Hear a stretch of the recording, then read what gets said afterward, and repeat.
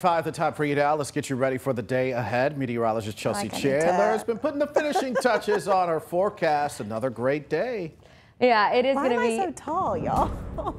Well, we're giving you the boost because we know you're so little. You're just so fun size. We're trying to make you feel good.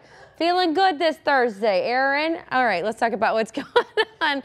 Nothing as far as radar is concerned, and we don't expect it to for quite some time, so that's good news. It is a little chilly, not as cold as you may have expected it to, as a cold front did move through. 38 right now in Memphis, 32 in Covington, 29 in Jackson, but most of us in those low to mid 30s. Now, as we head through the rest of the day, you still want those sunglasses. We will have a little bit more cloud coverage, but from partly cloudy to mostly sunny, from 47 at 9 o'clock up to about 60, 61 this afternoon, heading into the evening.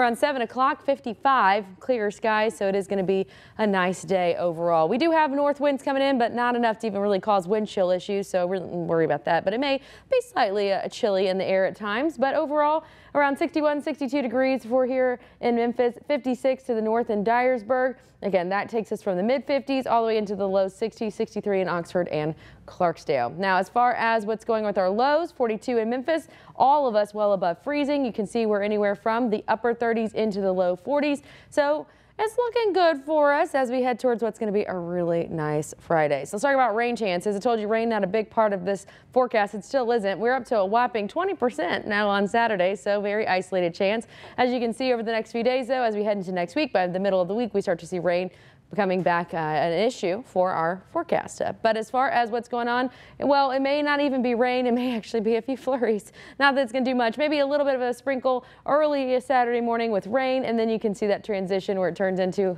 possibly now widespread flurries as we head into the afternoon, and then it heads east. So I don't expect it to really do much, but just putting it on your proverbial radar for now, and we'll keep an eye on that. Now, as far as your 7-day forecast, 61 degrees today for your high, up to 67 tomorrow. Yes, we will be down to 42 tonight, 36 though tomorrow because that cold front starts to come through and then drops us into the 40s for the weekend. So it's going to be cold, 44 with lows in the 20s. As we wake up Monday, though, we'll be cold, but heading towards a lovely day full of love in the air. 51 degrees up to 63 on Wednesday, but rain does return. So we'll keep an eye on that. Now, as far as your roadways, I do have a couple of issues.